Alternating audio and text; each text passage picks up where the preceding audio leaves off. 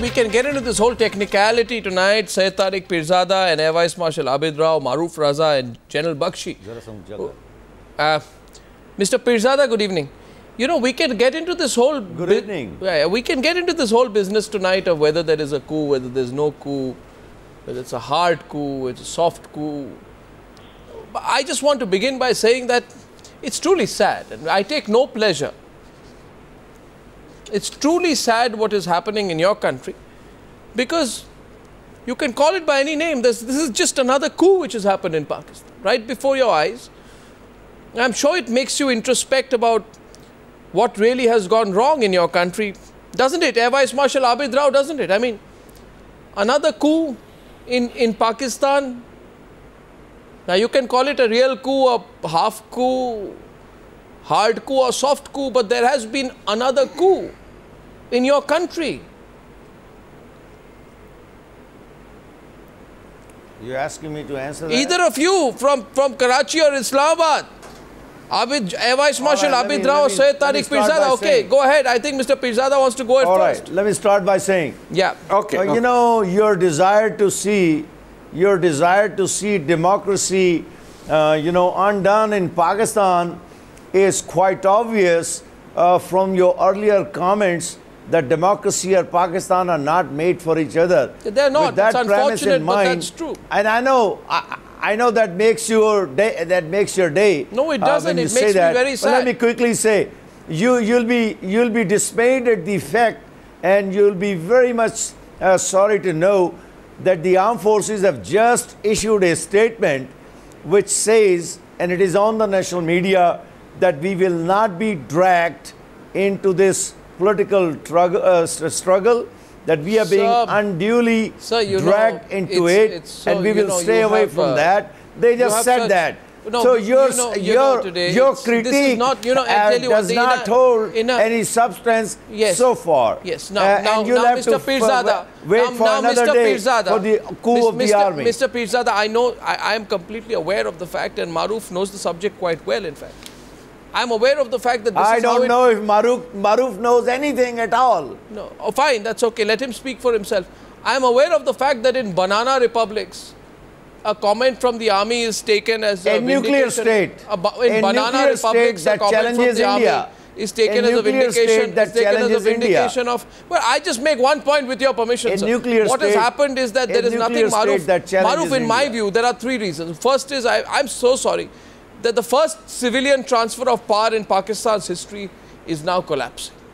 But this is a coup, isn't it? Because the Pakistan Army, Maroof, because the Pakistan Army, instead of backing the government it owes its allegiance to, is playing the role of chief negotiator in finding a settlement, thereby putting the army in the driver's seat of the democracy. I mean, I don't know why, Maroof, our guests from Pakistan aren't seeing what is so apparent to the whole world. Arnab, the first point is we are not discussing Pakistan's military capabilities. So Mr. Pirzada should not rattle his nuclear weapons in front of us. We know what their capabilities are. That. And to some extent, military experts nuclear weapons. I said it's a nuclear state. They don't think it is relevant to the subject. Difference between the two? Right. Now, what I want to bring out is three quick points. The first point is, that's what I said. Sir, Mr. Pirzada, I didn't interrupt when you were speaking. Now let me speak. The first thing is that you were misrepresenting what I said. Happen all over the world of two kinds. Sir, please let me speak. The coup in Pakistan in the past have happened with full military takeover, but there has been an incident in their history, Mr. Pirzada will remember, when General Abdul Wahid Kakar did an indirect intervention because the two prime ministerial hopefuls and candidates were squabbling between each other, which was Nawaz Sharif and Benazir Bhutto. The army in this case has put up a proxy from our understanding in the form of Imran Khan and the Qadri gentleman who comes in every few years, creates a crisis and goes away. Why they have done it is because Nawaz Sharif dared, sir, please let me speak. They've done it because Nawaz Sharif dared to step into the army's turf. The army's turf is India, Pakistan, India, Pakistan, Afghanistan, the army's turf is also nuclear issues. The army's turf is national security. So they do not want Mr. Nawaz Sharif to play a larger than required role. They are trying to clip his wings. Mr. Pirzada, will you let somebody speak, or do I have to ask you to shut up again? Please let somebody speak. Please say that again. All I'm saying, let me give my point of view. You don't agree with it, dismiss my argument for what it's worth. But the general understanding is that the army is not happy with Nawaz Sharif going into their turf. And most importantly, Pakistan never learns from its history. You appoint an army chief by superseding others, which is what happened in Musharraf's case, which is what happened in Zia's case, which is what happened in Ayub Khan's case. And every time you appoint an army chief thinking he is going to be pliable, you appoint an army chief thinking he is going to be pliable, and then the people hit the street because Nawaz Sharif has First of all, I just want to share something with the viewers tonight. Pakistan's problems Mr. Pirzada, there has been a coup in your country. Pakistan's problems are internal, both economy and terrorism.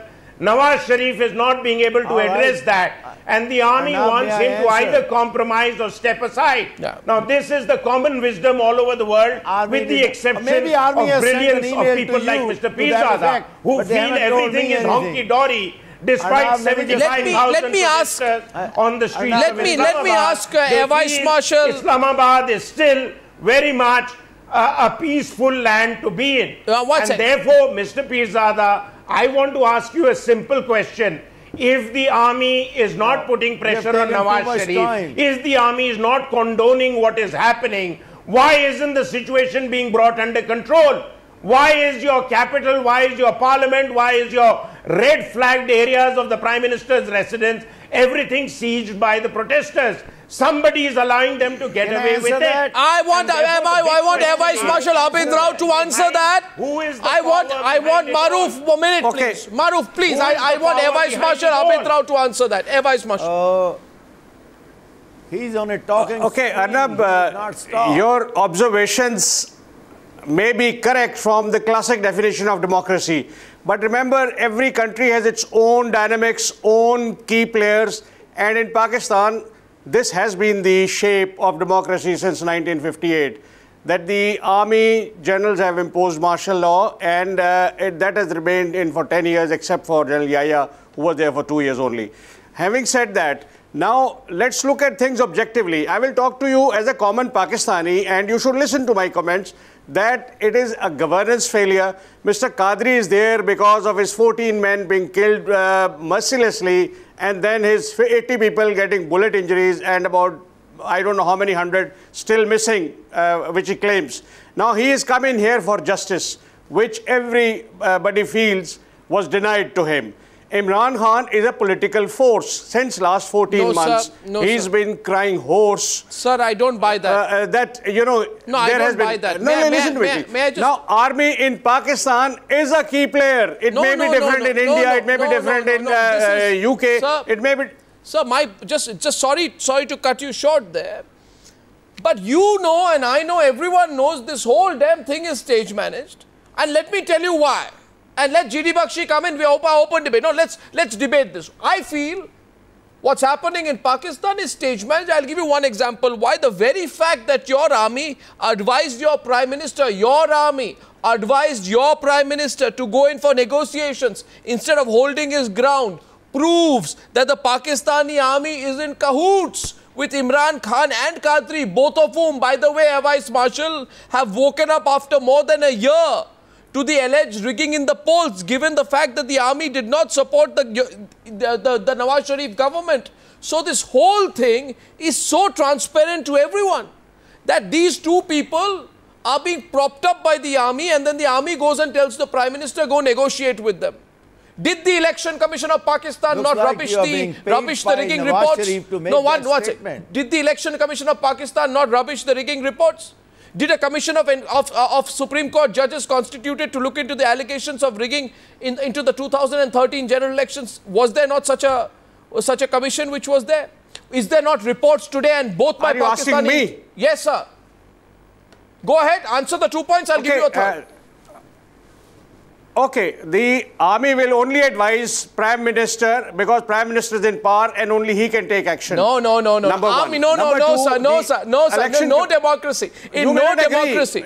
No, General Bakshi will come in. General Bakshi, please. No, sir, you have raised your army into... Yes.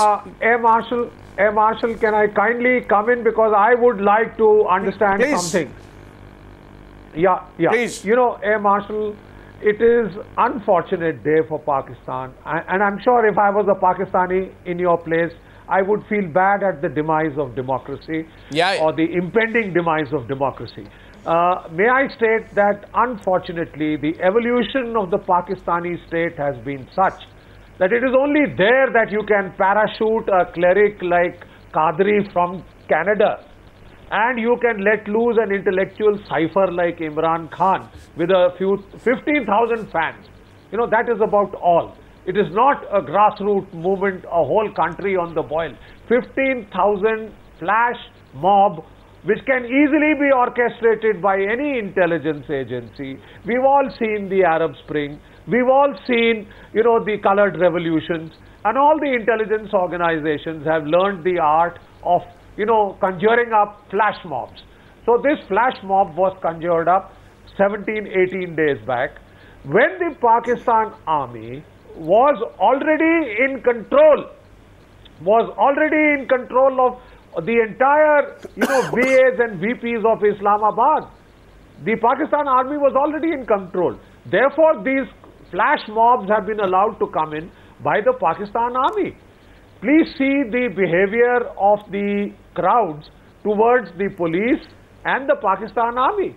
It's quite sure they know who is backing them. Exactly. And those are images that we are all watching. Exactly. Then there is the question of moral outrage. No. Can I just... Watch. General, in the spirit of the debate. In the spirit of the debate, I'm allowing Air Vice Marshal to come in. No, in the spirit of a debate, I'm allowing Air Vice Marshal to come in. And I hope Mr. Pirzada tonight will see some sense in the sensible position taken by all our interlocutors and give up that, this big talk, we've got some Chinese nuclear toys kind of nonsense. 1 second. Yes, Air Vice Marshal, please come in.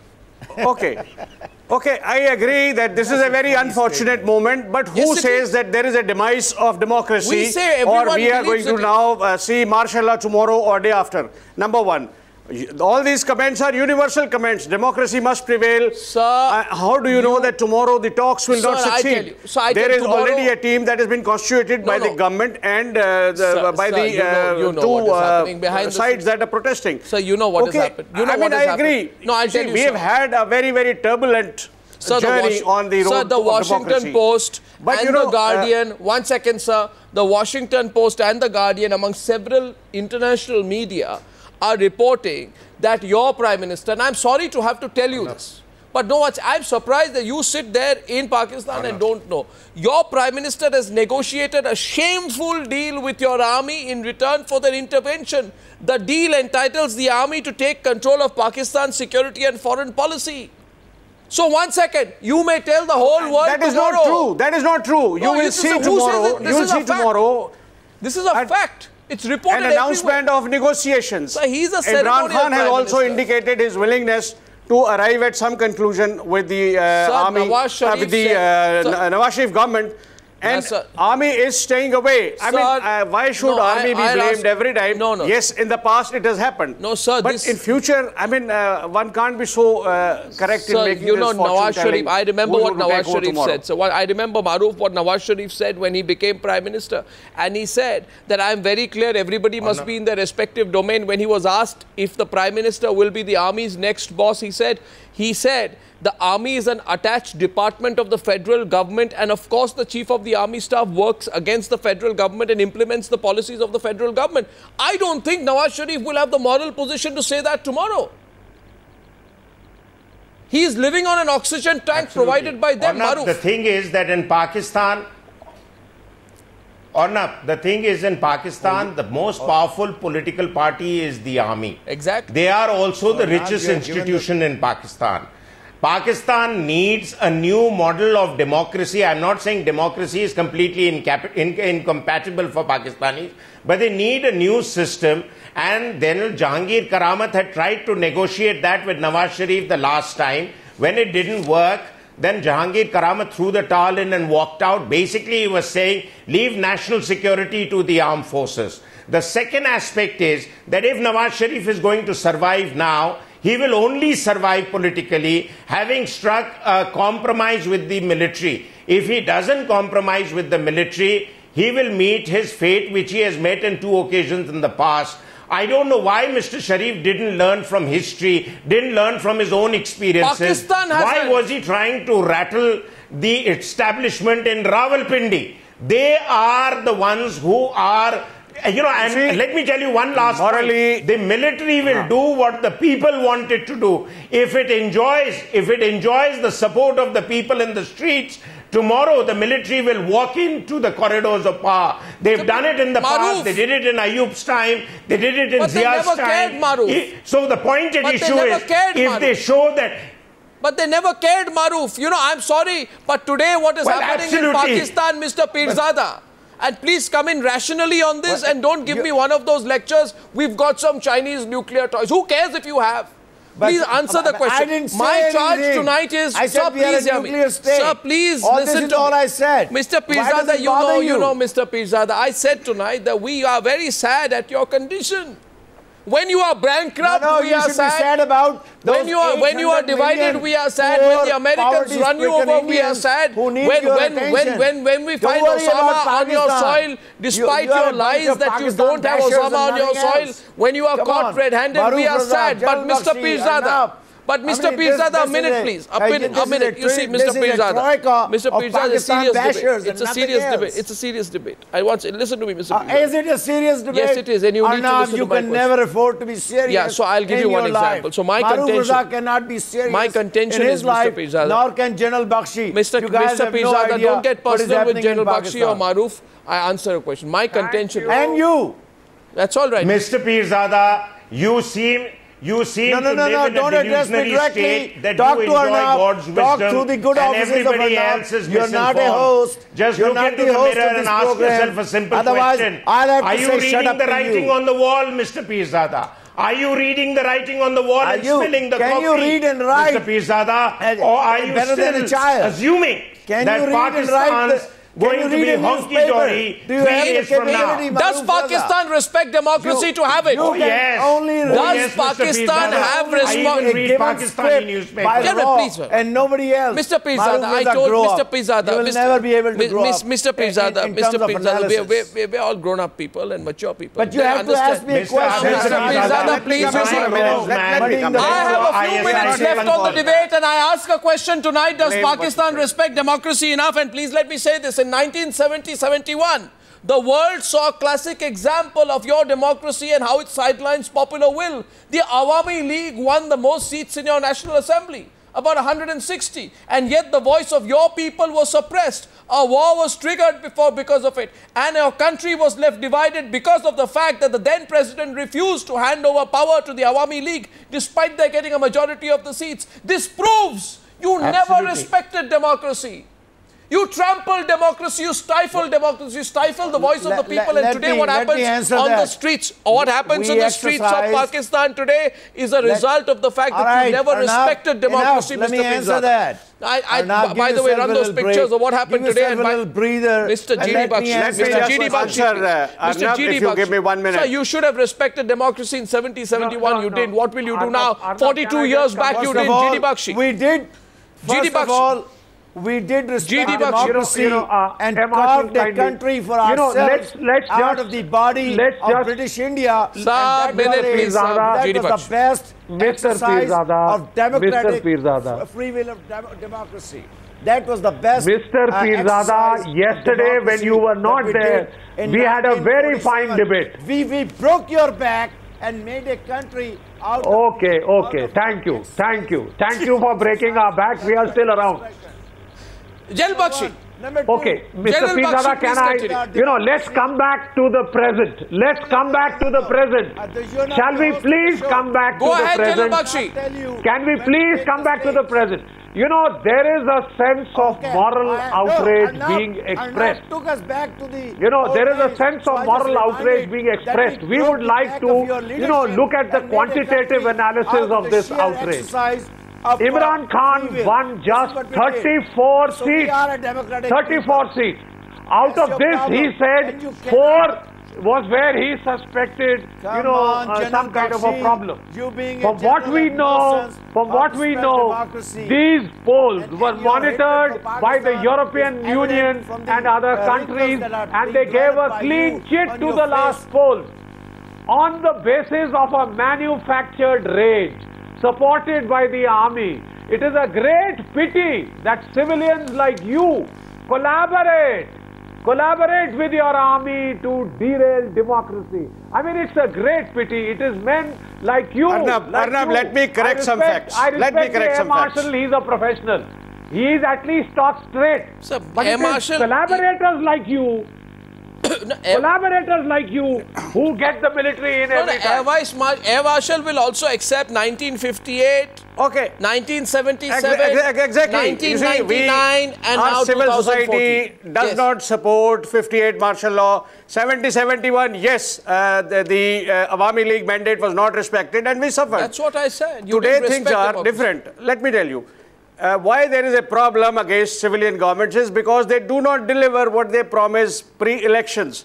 Imran Khan got 34 seats because there was massive rigging. 4 seats he offered to open, not because there was rigging only on 4 seats.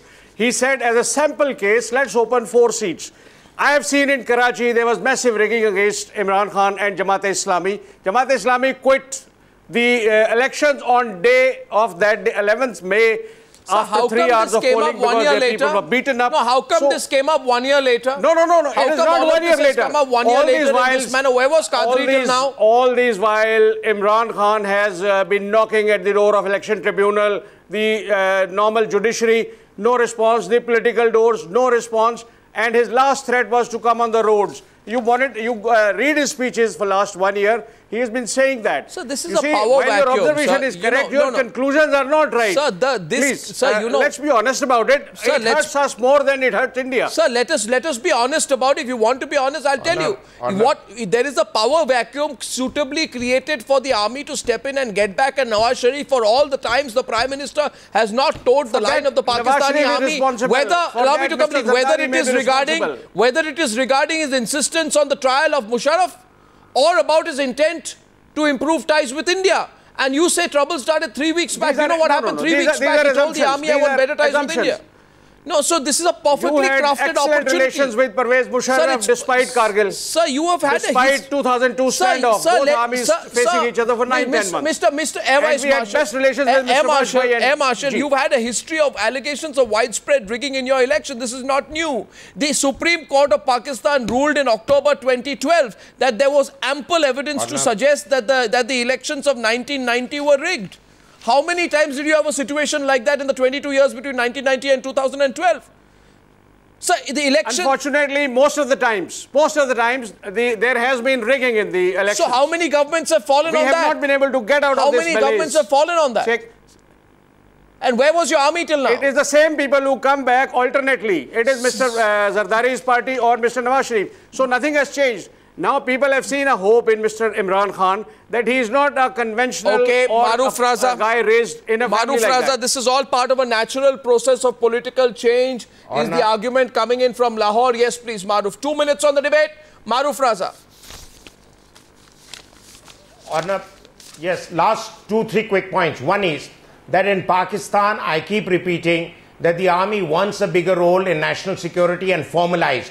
If Nawaz Sharif is not going to be willing to give it, he'll lose his chair. The second point is Nawaz Sharif's central expectations from the people were that he would deliver on good governance, the economy and some amount of internal stability. He did not do much on that. I've heard Pakistanis tell me abroad that they were of the impression that Mr. Sharif was becoming equally as corrupt as he was in the past. So there was a problem there. And the third point is, if Sharif is to survive, either he does an open compromise with the army, or we will have a titular government in the form of Imran Khan, supported by the army from outside, because the West and the international community wants to feel they will be dealing with a democratically elected leader. but it will be at least another decade or more before the army loses relevance in Pakistan. They are Pakistan's most powerful entity, and as yet I don't see any political or otherwise force that can remove the army from the saddle which they've got back into. Period. Well, period. Also, last point here, and someone should understand that in a country where the will of the people is sidelined, where elections are rigged, where a prime minister becomes a puppet prime minister, sir,